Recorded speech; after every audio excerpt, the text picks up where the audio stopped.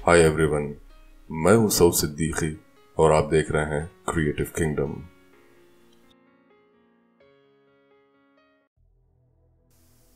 So guys, इस part में हम लोग जो ब्लैक बॉर्डर आपको दिख रहा है इसको डिज़ाइन करने की कोशिश करेंगे। तो आइए चलते हैं पर्सपेक्टिव व्यू में, सॉलिड मोड में आते हैं और सबसे पहले एक चीज़ समझ लें, शिफ्ट ए प्रेस करें और बीजर पे आएंगे।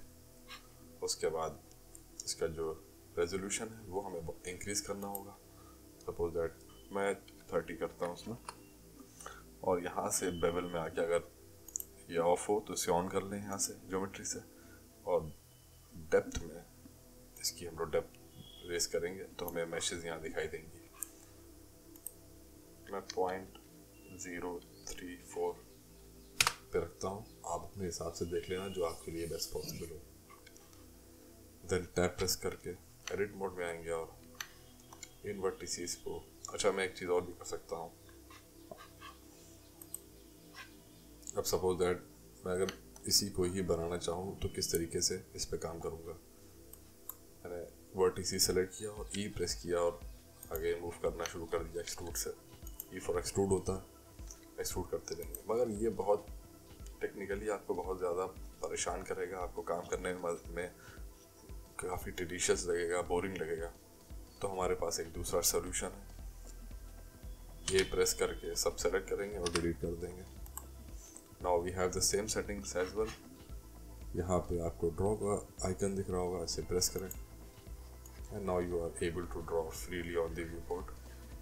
तो ये हमको चाहिए था। Control ji, one more thing we have to do and press करेंगे। और यहाँ पे अगर आपका डेप्थ में कर्सर हो तो उसे सरफेस कर लें। टूल के अंदर जाके डेप्थ में सरफेस पे ही होना चाहिए ये, वरना फिर वो इधर उधर आउट ऑफ द वे जाएगा तो आपको काफ़ी प्रॉब्लम होगी। चले लेफ्ट व्यू में और बनाना स्टार्ट करते हैं।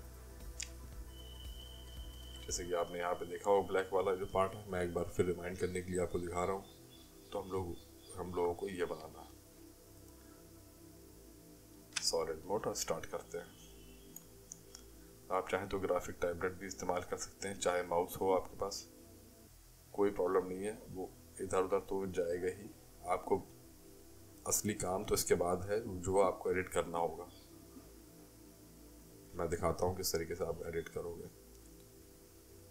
बीच में जो एज दिख रही है, बस हमें उस एज को ही फॉलो करना होगा ताकि हमारा शेप ऑलमोस्ट सिमिलर ही रहे।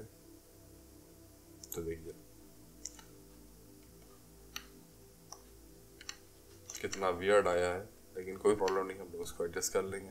ये कोई बहुत बड़ा रॉकेट साइंस नहीं है। मूव टूल पे आएंगे। अब ड्रॉ का काम ख़त्म हो चुका है, तो मूव टूल पे एडिट में आके हम लोग एडिट करेंगे। जो वर्टिसेस ख़राब हो उनको आप फ़ौरन डिलीट कर दें। इसमें से आपको अच्छा खासी चीज़ें डिलीट करनी पड़ेंगी।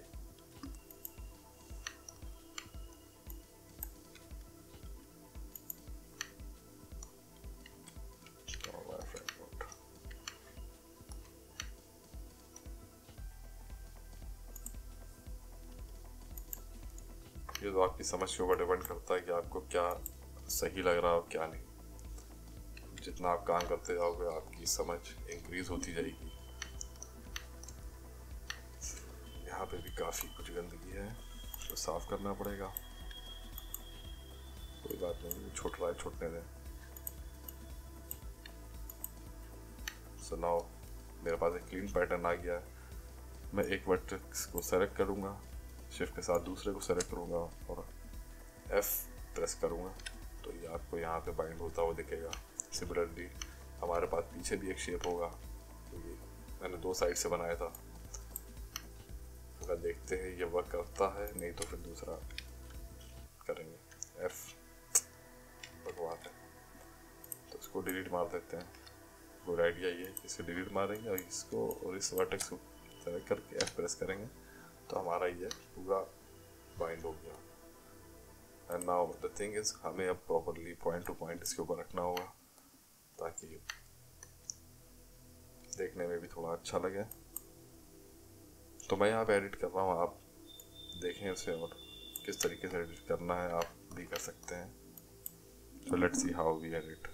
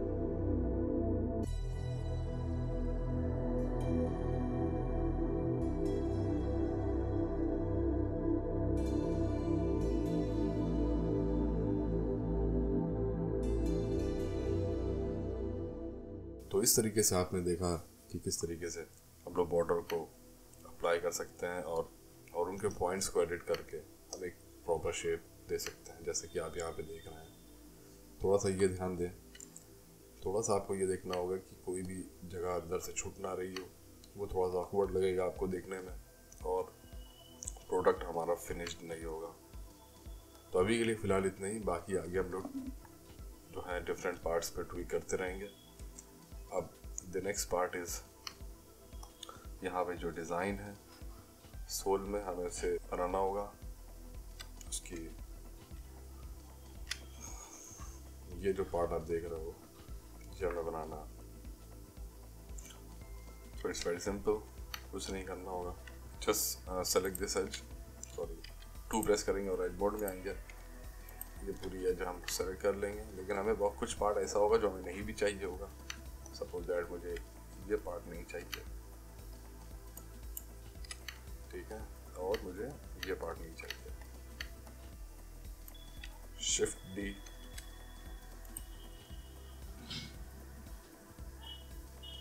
press P to separate the selection from the entire mesh, and now it's the separate entity. You can do lots of things over here. Just press tab, 2 for the edge move, press A to select all the edges in this curve, and press E to extrude Z direction. slight minor extrusion will work here. Fine. Just select all the edges, all the faces. Come little downwards. नीचे आएंगे थोड़ा सा.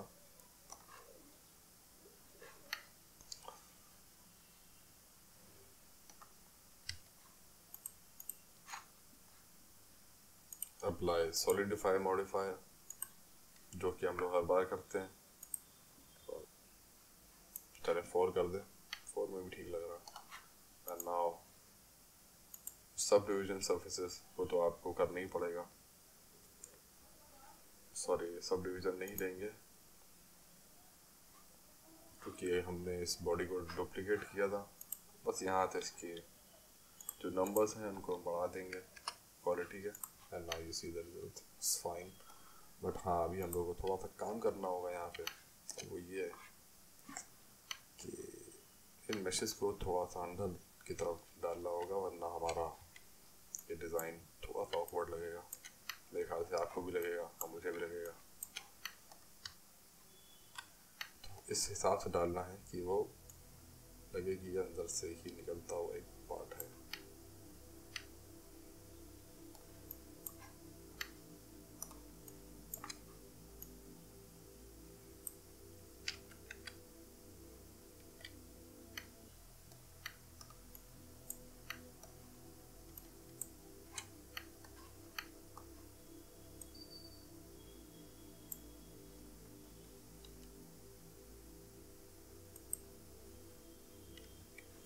सबसे पहले shade smooth ज़रूर कर लिया करें, तो उससे हमें आइडिया हो जाता है कि कितना हमें पार्ट चाहिए, क्या पार्ट नहीं रखना, क्या निकालना है.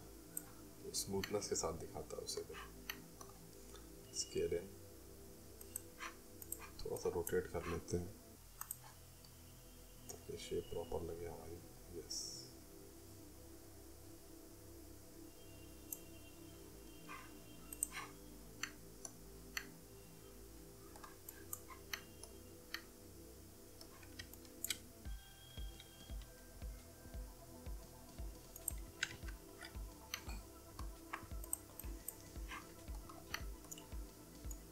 इसको आगे इंक्रीज करेंगे और स्केल डाउन करने की कोशिश करेंगे.